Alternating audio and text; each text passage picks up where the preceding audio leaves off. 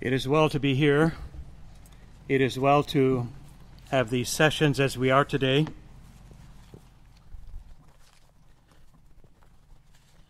The thought came to me that it probably would be a better thing for us at this time to probably separate and to go out into the woods and simply have quiet time. Because I'm not quite sure how much more we can receive and being able to process it and do good with it.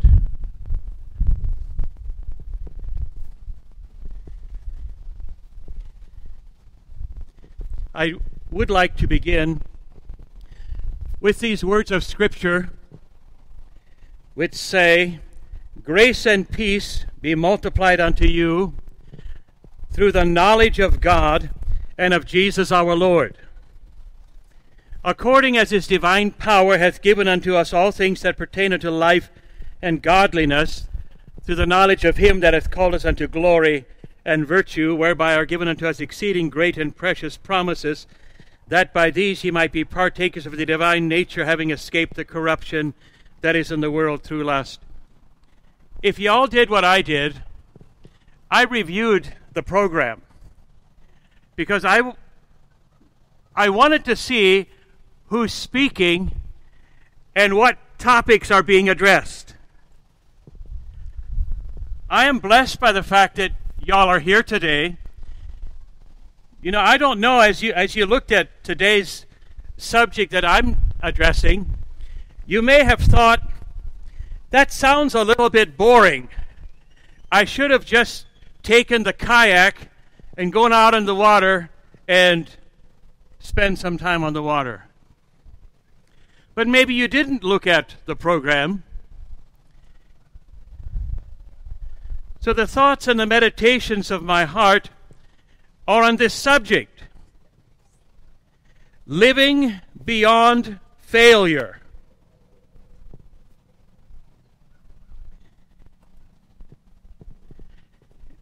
It's a subject that can be very gripping. It can be very touching. It's probably not a subject that hardly anybody here doesn't need. When you think about living beyond failure.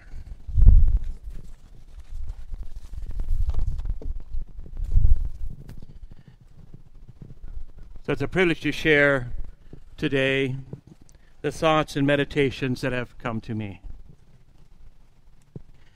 Let us then begin with another question. Do you think it is within the heart of every person to succeed? Do you think that is the way it is? Every person that is born, every person that has lived on earth, it's within their heart to succeed. Is that really how God made us? When it says in the Bible, "Let us make man in our image, let's make him in our likeness," is that part of the way God made us? He made us to the aspect of we like to succeed. It is true that man is made with the imprint, the handprint of God. So the handprint of God is upon every person that has ever come into the world or ever will come. The handprint of God is on that person. And the way we are made, the way that we function, the way that we desire to live, is the way God intended. He designed it to be that way. You know, when God, He determines something, He determines to do it, He acts, and it's successfully done. God never has a failure. He never has a defeat. God is always successful. For man to succeed, if you succeed in something and I succeed in something, it's satisfying. It's a measure of it's a sense of accomplishment. Doesn't matter what it is, whether it's outside, inside, But when it's this whole thing about accomplishing, doing something, there's a sense of satisfaction that goes with it. There's a measure of victory. Oh, I was able to do it. I could follow through, and it's successful. It is quite the opposite of what failure is. This session here today, and again, I wondered. And in my weak prayer, I prayed for y'all. I don't know what it could be that you're suffering with today. But my prayer would be that you will have this take place. And this is our goal for these moments. We want to find hope. We want to find cleansing and a reason to go on. Going on beyond despair. Learning forgiveness and building relationship. And we would go on then. We're going to live the rest of our time. That's all. All of humanity does that. All of us are living the rest of our time.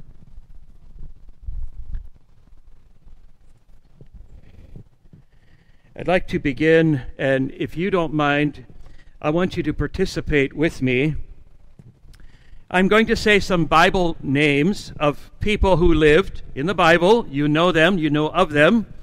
But what I want to do is when I say their name, I want you to capture the first thought that comes to your mind, okay? When I say the name, you capture that first thought, and then I want somebody to say what thought you captured, okay? You got it? And there's a reason why we do this. So are you ready? The first thought that comes to your mind when I say the word Cain. You got it? All right. What is your first thought? Huh? Abel. Abel. Well, what did you say? Mark. Oh, okay. All right. Very good. Very good. All right. Pardon? All right. Next name. Do the same thing here. What is your first thought when I say Peter? Strong? Deny? Rooster. Okay. Next one. Ready? David. Well, you didn't even have to think on that one. No, you did think. Goliath, okay? Anything else? Great king. The last one. Judas.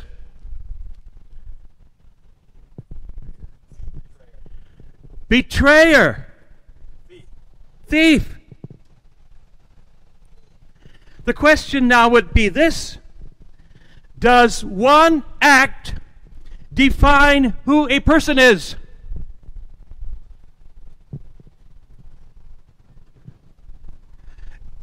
I bring along this book. Beechdale, no, my wife brought it, but I brought it from the motel. The Beechdale Road. Back in 2022, a 17-year-old Amish girl in Lancaster County, on a Sunday afternoon, I think it was, she was abducted and she was murdered. This book has to do with that story. It has to do with the man who committed that act. And the thing that people wrestled with, the family of the murderer, the thing that they wrestled with, does this one act define who this man is?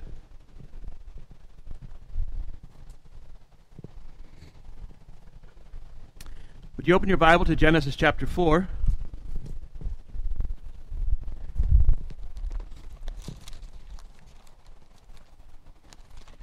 We have one verse here to look at, and this is Adam and Eve and Cain verse. All right? So in Genesis chapter 4 and verse 1, it says, "And Adam knew Eve, his wife, and she conceived and bare Cain, and said, I have gotten a man from the Lord." In the view of failure, we read verse 1 of the 4th chapter. And I'm speaking to those who know the Bible well enough to know, you know what happened in Genesis 3. You understand the failure that took place. We just read a verse that comes now after that. What does this verse tell us? Have you ever thought about the fact that Adam knew Eve, his wife, and she conceived and bare a son, and she says, I have gotten a man from the Lord. After this failure, there was no divorce. Adam and Eve did not divorce. In fact, they have a love relationship after failure. And today we talk about living beyond failure. When there are those times of life when we have come way short of where we know we should be. And Adam and Eve, they failed. And yet I find here they did not divorce, but there's love relationship. And it says that Adam knew Eve, his wife, and that's just the Bible way of saying that they were intimate. They loved each other. They cared for each other. And because of that, there was conception, and there was a child that was born. Will you think about Eve's response to having a man-child born? Eve says, I have gotten a man from the Lord. She is not judgmental. She is not critical. She failed miserably, but now she is saying, in due respect and recognition of Lord God, she says, I have gotten a man from the Lord. She is referring to a fruit of the womb. She is blessing God, and she is not critical. She is not judgmental. The course of her life could not be changed. The course was set, could not be changed. But she's living beyond failure. And it seems, though, even though the course could not be changed, and even so it is sometimes for us, when there is a failure and the course cannot be changed, even then God is there, and God can still bless, and does bless, and His purposes are fulfilled in spite of faulty vessels. You think of failure, we think of deficiency, we think of neglect, omission, we think of a lack of success.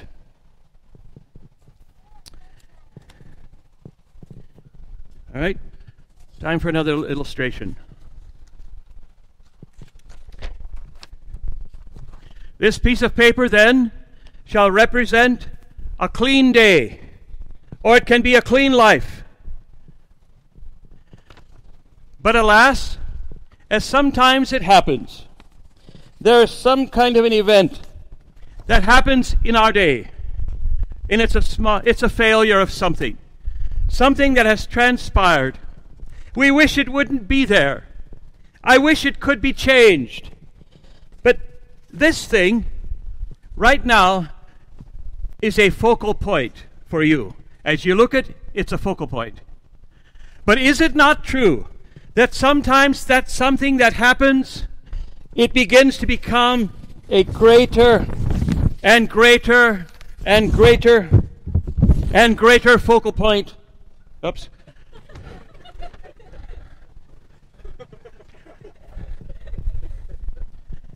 Oops. Until it consumes our whole day. Right? You ever had that? One failure, a small failure, a course of something was set. I cannot change it. And it matters not whether we are young or old. This is the way life is. It happens.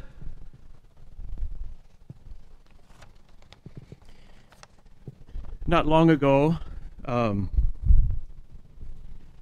hit a golf ball. All right? So when I hit the golf ball, it didn't go where it was supposed to go. It was actually at home in our yard. I hit the golf ball. And it went high in the air, and it hit the top of the house roof, which was okay. After hitting the house roof, it bounced and came down, and I heard a sound. No, it wasn't a window, and I wasn't sure what it was. It wasn't only until a little time afterwards I realized that bounce, that second bounce, put a dent in our van door. And when I looked at the dent in the van door, it's like, oh my. And we had just gotten the van repaired because of hitting a deer. And so this was a freshly painted door, had all been fixed up. And now when I go and I see our van, I'm reminded of that blemish. If I am not careful, that which happened in a little corner can become an all-consuming thing and pretty much consumes my whole day. I don't know if any of you guys here, you like a vehicle with no scratches, the paint is perfect, nothing is wrong with it. You're going to have a hard time living that way. You never had one. There was a time when I thought a car should be waxed at least once a month. I mean, you got to wash it every week, and maybe waxing it twice a month or touching it up is quite the thing to do. That is a tough way to live. That's right, bro. Let's think about Abel. This child that came along, that his mother said, I have gotten a man from the Lord. Think about Abel. Did you know that he was the first baby on earth? The first baby. Do you know he had a childhood? He lived on earth. He had a childhood. And he had a mother who spoke. I believe Eve spoke well of the Lord. I think she did. It's not recorded, but I think she did. I don't think that she was all the time down at the mouth concerning her failure. Abel was a tiller of the ground. He was a farmer. But he did bring an offering. And that one offering was missing a most important ingredient. And because of that missing ingredient, his offering was not accepted by the Lord. And the Lord talked to him. And when Abel's offering was not accepted, he rose up within. He got really upset. And God talked to him and told him about his life. Abel did not respond well. So he rises up again and he murders his brother. Does one act define who a person is? And that is a question that is a very important question. Does one act define who a person is, and should it? Now it seems that Abel did not respond well. We know he did not respond well to correction. His life could have been different, but it wasn't. As we think about this subject now, as we continue further,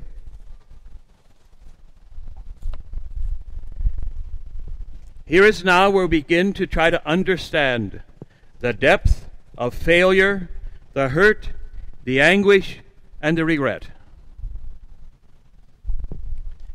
Failure seemingly happened in two different categories. Category number one is a failure when it's pretty much contained to myself. I just failed. Now, there may be people that are close to us that may feel something about the fact that we failed. But failure number one is a category where it's just pretty much ourselves. The second category is that which affects others. It brings destruction and loss, like this right here. That second category is when there's failure. It brings destruction and loss and hurts others. And it hurts, and there is something that has happened where even there can be repentance, there can be forgiveness sought, forgiveness granted, except that which has been lost cannot be restored.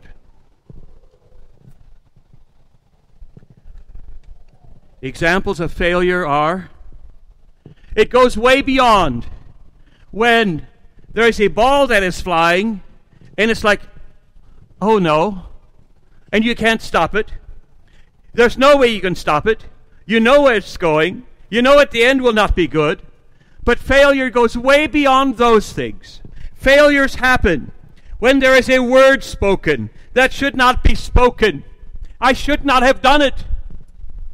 But once the word is spoken, it's gone, and it cannot be retrieved.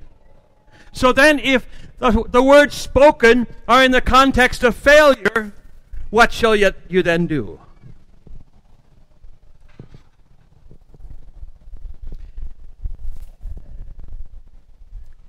Actions, failures happen. Examples of failure are actions or a lack of actions. It can happen both ways. When there's action and there's failure, or there's no action and there's failure. The opportunity is gone, and I did nothing. But while I had the opportunity, I didn't do what I should have done. When do failures occur? When do failures occur? What's happening in our life when failures occur? Failures occur when there's high stress levels. That is when it can happen. When a person is under great deals of stress. When words are spoken, actions can take place, when failures occur. Failures can occur in the category of spiritual perception and understanding. What do I mean by that? What I mean by that is that there can be failures when a person has a spiritual perception that things should be this way, and it is a twisted perception. How can I make this plain? So, we have one of our children here, but we have 4 more children. So in our parenting years, as we were being parents, we're still being parents, but we're also grandparents. If our spiritual perception and understanding is this, that you must, there's a place for this, understand it, but by sake of illustration, you must dress a certain way, you must do certain things and only certain things this way, and I don't have the understanding and the perception that really it doesn't, that in itself is not, it's important, but I make it the all-important thing. You understand what I'm saying? Okay, so I'll give you another example. I am of Amish background. And so I know that for my Amish cousins, when they were growing up, their parents' perception and understanding was this: when you leave the house, make sure you wear your hat. Okay? If that is our perception, we might be failing in the more important things. Failures happen when there's lusts of other things. And the Bible talks about that. When we have lustings for other things. and we are not fulfilling the things that we ought to be doing. And when there's these lustings, failings can happen. And then, of course, another reason we fail, and this is a good one. This one lets us off the hook. The weakness of our flesh. I failed because, the weakness of my flesh. I just don't have the strength. I don't have the wisdom. I failed. Well, that kind of lets us off the hook, doesn't it? Well, not necessarily. What should we do when we fail? The responses that people have when there is a failure, when it's something as simple as an oh no ball flight, or something simple, people put their head in their hands. I failed. Right? What good does that do? It doesn't do any good. But that is a response to failure. Moms and dads, youth, when there's a failure, it's my head in my hands. I failed. The second response to failure is consume with activity. So when we realize that this failure, be it at work, be it at home, be it at church, wherever, we can consume ourselves with activity by making ourselves real busy. Consume with activity. Or this is what a lot of people do. When they know they have failed. We don't here, I don't think, but across society they would. When they fail, they drown it with drugs, with alcohol, and with pleasure. God did not design us to fail. But He knew Adam and Eve would fail. But He was there right the same day, and He's providing for them. Another thing that happens when there's failure is there's a shifting of blame. Rather than take our own personal accountability and responsibility for what happened, there's a shifting of blame.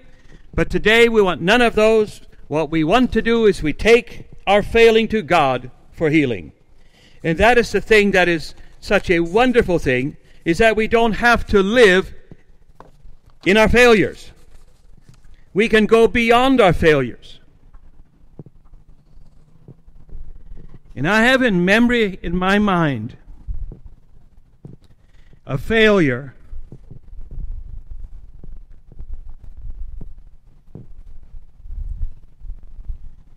it has been addressed, it's been taken care of, but it's still, I don't have to think real far and long, it's still there.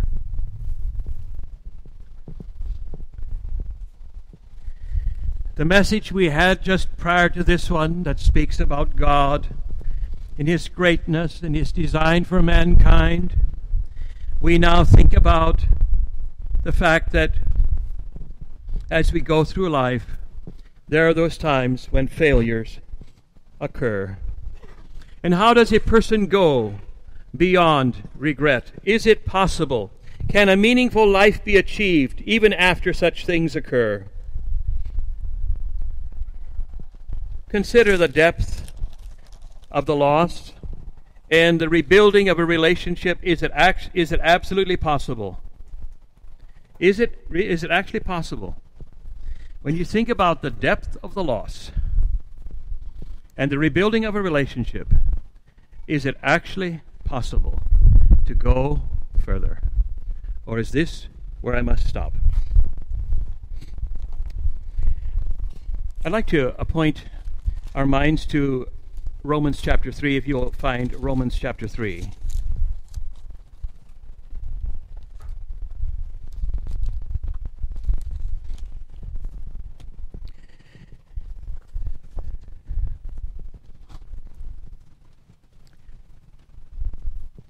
We find ourselves, and all of humanity finds themselves here in Romans 3, and I'd like to begin reading in verse 10 following. As it is written, there is none righteous, no, not one. There is none that understandeth, there is none that seeketh after God. They are all gone out of the way, they are together become unprofitable, and there is not one, there is none that doeth good, no, not one. Drop down to verse 19. Now we know that what things soever the law saith, it saith to them who are under the law, that every mouth may be stopped, and all the world may become guilty before God. Therefore by the deeds of the law there shall be no flesh be justified in his sight, for by the law is the knowledge of sin. In verse 21 you have the words, but now the righteousness of God without the law is manifested, being witnessed by the law and the prophets. Let us think about a zenith, a high point of the acts of God. We are challenged as we think about the fact that God made something out of nothing. He did. And he could do great, wonderful things. And he does great, wonderful things. But as you think about the greatness of the acts of God, very, very much at the top, and I don't know, can we say that this is the pinnacle? This is the zenith of the acts of God. And what is the act of God? The act of God is this. We have all sinned. We've all come short of the glory of God. We are all guilty before God. And is it not true that sometimes, not sometimes, but always, we always wish that these failures would not have occurred. We wish it would not have occurred. And we can feel so condemned. We can feel so weighty, so guilty before God. I wish it would not have happened, but it did. One of the zeniths of the acts of God is this. It says in verse 21, but now, that's right, now. But now the righteousness of God without the law is manifested, being witnessed by the law and the prophets. As we understand our guilt before God, let us also understand the righteousness of God as well. Let us understand what God has designed for mankind when he says, but now the righteousness of God without the law is manifest. So think about being in a court. Being in a courtroom, being examined, all the details it's all been revealed, and now in this courtroom, it is now declared that I am guilty of that which I'm charged of. I'm guilty of it. And we wish that we could do something. We wish that, if I could only do something. If I could somehow with my hands, I could do something to the person that I have offended, and where this failure occurred, if I could only do something, it would help me feel better. But that is not possible. Being in a court, examined and found guilty, short of the glory of God. Notice what it says in 23. For all have sinned and come short of the glory of God, being justified freely by his grace through the redemption that is in Christ Jesus, whom God has set forth to be a propitiation through faith in his blood, to declare his righteousness for the remission of sins that are past, through the forbearance of God. One of the zeniths of the acts of God is what? He declares just the ungodly. God can, and he does, declares just and righteous in his sight the ungodly. That's a wonderful thing. It's a great, wonderful thing. And as I think about this man,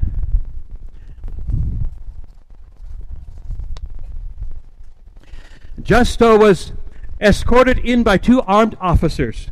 He wore ankle and hand restraints secured to a leather belt. He took a seat next to the public defender. Finally, the judge entered and seated himself in front of the courtroom.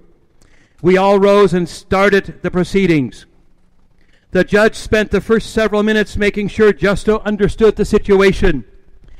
He asked simple questions such as, "Do you have any difficulty reading or understanding English?" Then he spent several minutes making sure Justo understood the terms of the submitted plea deal and what his sentence would be.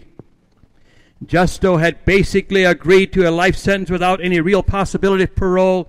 He'd avoided the death penalty by taking the officers to the location of Linda's body. He confessed the crime, pleading guilty to kidnapping and homicide charges. He is now in prison.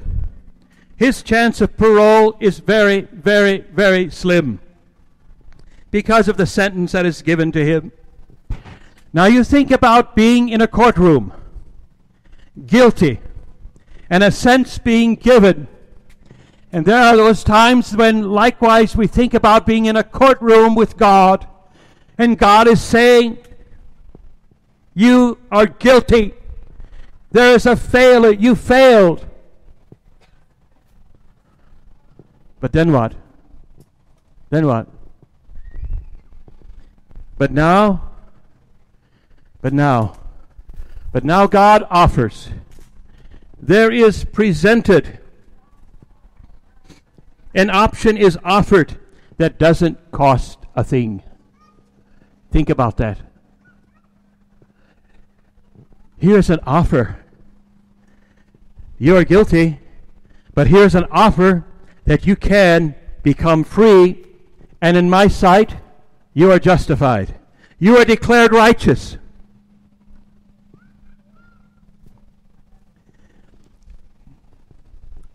The words fail me to be able to put into the tense which I would desire to do at this moment.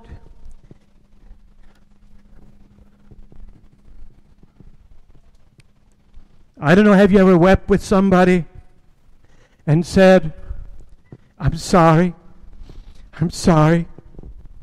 I shouldn't have done what I did, and what you did caused great harm, hurt, and pain.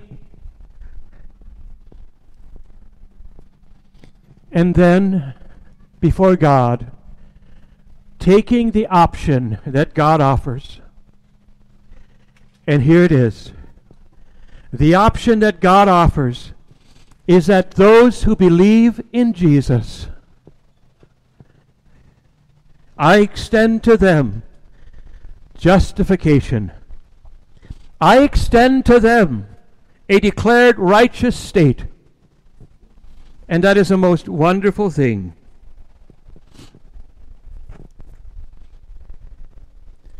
You know what? I'd like to finish here in the next little bit. We live with scars. And you know, we don't mind talking about some scars. You know, I don't mind talking about and showing some of my scars. I think maybe this scar here on my thumb comes because of my wife. So I don't mind talking about that scar. Because the day was when she put broken glass in a trash bag. And she didn't tell me. And I take that trash bag to the trash place, and I cut my thumb, and I've got a scar here. I don't mind talking about that scar. It might be, though, that we have scars that we don't want to talk about. We live with scars, and this is where the difficulties lie. And does one act define who a person is? We get back to that again. Does one act define who a person is? You messed up bad, real bad one time. Does that define the rest of your life? No, it need not. God has made provision, and it did not define you for the rest of your life.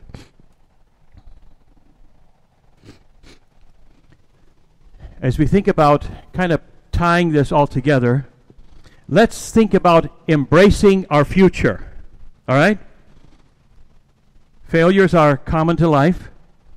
We have personal things. It's the category of more personal. Then there's also failures where other people are involved. But let's think now about embracing our future. And I'd like to give you, there are two duties that come with embracing our future. Our first duty, according to Philippians 1:21, for to me to live is Christ. So let's think just about first of all, about our first duty. The first duty that we are to do when we wake up in the morning. You wake up every morning, our first duty is to just live. Live. Do you ever think about it? Our first duty is to live. A lot of people, when they have failures, what do?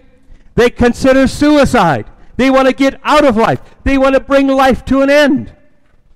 For us, one of the first duty that we face is we are to live. We are to live for the Lord. We are to follow Him. We are to seek the things that honor the Lord. But will you think about the Apostle Paul? The Apostle Paul who says, and I think it gives us a good indication of how we are able to then live beyond failure. And as I find this verse for us, who was before a blasphemer and persecutor and injurious, but I obtained mercy. Think about waking up in the morning and knowing that I am responsible for separating husbands and wives. Have you ever thought about that?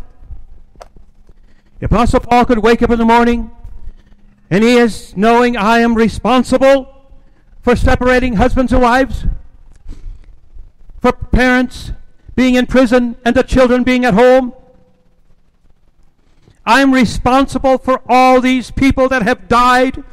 I have given consent unto their death.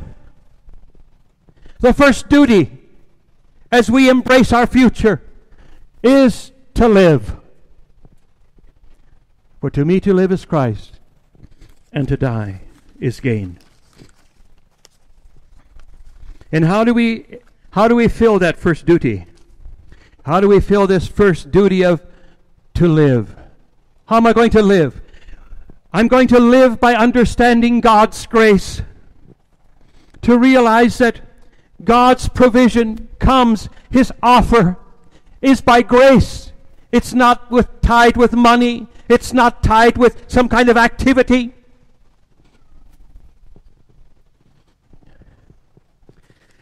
Just kind of reminded of a person who was, we're waiting at the airport. I'm not sure which airport it was, but we were waiting for our next flight, and there was a guy sitting close to us, and he was just jabbering away, just jabbering on a phone. And I kind of overheard a little bit of a conversation, and he indicated to me that he's a Catholic person, so he's going to go see the priest when he gets home. Why do you want to go see the priest when you get home? Maybe so you can make confession. How are we going to embrace our future? By living. We embrace it by, first of all, understanding God's grace, God's mercy, and His love. God knows I failed. You know I failed. And I know I failed. Embrace God's grace, understand His grace, His mercy, and His love. Our second duty that we are to do as we think about our failures. Okay, so I don't know, has this message impacted you in any way or not, but the second duty of man when it comes to embracing our future is this. And I use the words from Philippians chapter 3, which is, again, such a good passage because of what it says to us here. I count not myself to have apprehended, brethren, but this one thing I do, forgetting those things which are behind, and reaching forth unto those things which are before. I press toward the mark for the prize of the high calling of God in Christ Jesus. Our second duty is to forget. I cannot possibly forget. It's in my mind. Well, that's not that kind of forgetting. You may never lose the memory of what happened, but we can forget in the sense of to lose out of mind, to kind of neglect where there's healing that has taken place and freedom has been received, and I am no longer controlled by that one thing that happened. And I forget it. And I'm moving on. Adam and Eve did not divorce. I do not know what conversations they had. They had a family. One of their children failed. He failed miserably. His life could have been different. Even after he killed his brother, his life could have been different if he would have taken what was offered to him in that dispensation. But he chose not to. And for that reason, if he didn't, we may not see Cain in glory. Our second duty is to what? Allow healing to take place. Sometimes it really hurts. It hurts a lot. You know, when I think about the bump in the van door in comparison to a relationship hurt, it's a great, big difference. And allow healing to take place. Where do you do what? You simply come before God and accept what He has said. You know, our mind will tell us these words are true. Our mind will tell us, yeah, these words are true, but my heart, I really struggle to live that way, and I tend to live this way. That experience that I had is still my experience. God's resource reaches into our soul to give us healing, to bring about restoration, to give us hope and a future. I just wish that every person on the streets of America and across the world, as they realize their life is so beset with failure, marriages are breaking apart, youth group can have breaking apart, doesn't need to be that way. The resources of God are extended to us to do what? To bring about healing, to give us hope and a future. Lord bless you.